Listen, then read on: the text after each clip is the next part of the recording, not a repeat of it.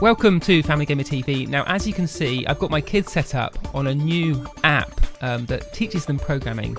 It's called Technobabble, and I've got John Howard here, Executive Product Manager. So, John, could you give us a sort of a potted introduction to what this app is and why it's so significant? The Make It Technobabble kit aims to transform a generation of young digital consumers into digital creators. It's going to target a mainstream, diverse young audience by being fun, easy to use on desktop, tablet or mobile.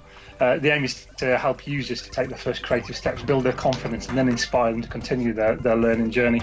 Now, what it is a component-based system using things, the new ubiquitous device, the tablet and touchscreen as the inspiration for how you engage with this. So you can drag items onto the screen. They're set up with preset components attached, so you can add more components or take them away. But initially, if you have no knowledge whatsoever, you can come and start making games. You can drag a player onto the screen, drag an enemy, drag something to collect, and you've created a game. Then you start digging into it, and it's got tiered learning, so that you realise, I want my player to do something slightly more sophisticated and just run around the screen. I want it to jump, or I want the scene to have gravity. Then you can go in and you start digging in and finding these elements. What do you think of Technobabble, Ollie? Really good. You can just make whatever if you want, and you can make up new rules and choose your own background. I'm going to add some items in so I can actually win this. I'm going to choose a star. I'm going to change it to be quite small because I don't want it to be too big, so I can collect it, then I win. And as you learn, you get more sophistication in the games that you can make in the output.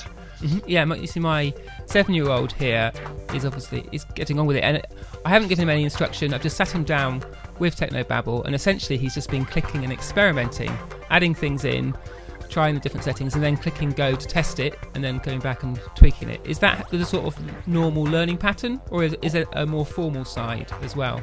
Across the Make It Digital season, we're looking at both formal and informal resources, and this is heavily in the informal resource. This is about fun. This is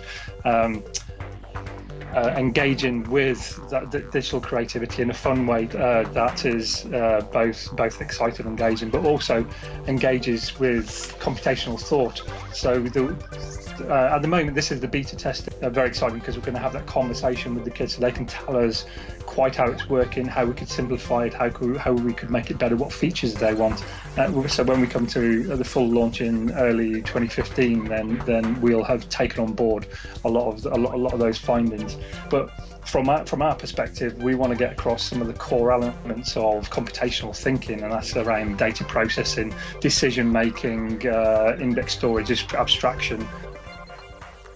Again, it's familiar territory. There's some more commercial products like Disney Infinity and LittleBigPlanet that seem to tread similar ground, but have less of a focus on learning, I guess. But also, there's quite a high barrier to entry. You have to have some specific kit, and also you have to go and buy the game, which is not that cheap. So, is that one of the big drivers, that this is it's more accessible to a wider audience? Absolutely. I mean, this is what the BBC can do. It can reach out to a very wide audience, and that's kind of part of our principles, really. The BBC purposes are to be as inclusive as possible.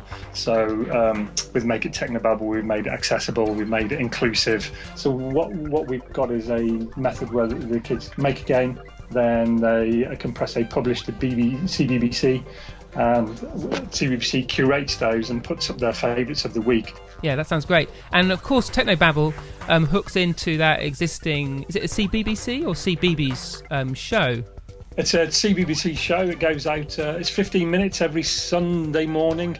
It's the top, the most viewed show on a Sunday at the moment. Nice. It's doing really well. So this is almost like a gadget show type program. So the 15 minutes, there are 2-minute slots for apps, games, and each of these slots is presented by a vlogger. So these are credible peers. Within that slot, we'll be talking about the Make It Technobabble, and eventually we'll be showing kids games that kids have made, but also how to do some clever things with the kit. Nice. And so, if you're talking to someone about this, is there one feature that you're sort of particularly proud of or excited about to see what kids do when they get hold of it? What's always amazed me is the emergent behaviour. The kids coming up with game ideas that we would never have thought of. For example, one game, a kid put 2 characters on the left and the right of the screen, split it, and then put a different challenge in each, but you got the same controller for the 2 characters. And we hadn't even considered controlling more than one character. Yeah. And then to follow that up, another kid came on and put 20 characters on the screen and then trying to run those around. It was brilliant. Yeah, that sounds great. Well, super. Can't wait to see, what my kids make of it as they experiment. Perhaps they'll come up with something emergent as well. And also the wider community as more and more people get their hands on it. So we look forward to hearing more. Absolutely. So, yeah, early 2015 for the big launch, and we'll no doubt we'll be back in touch. Yeah, super. Okay. Thanks a lot, John. Thanks, Andy.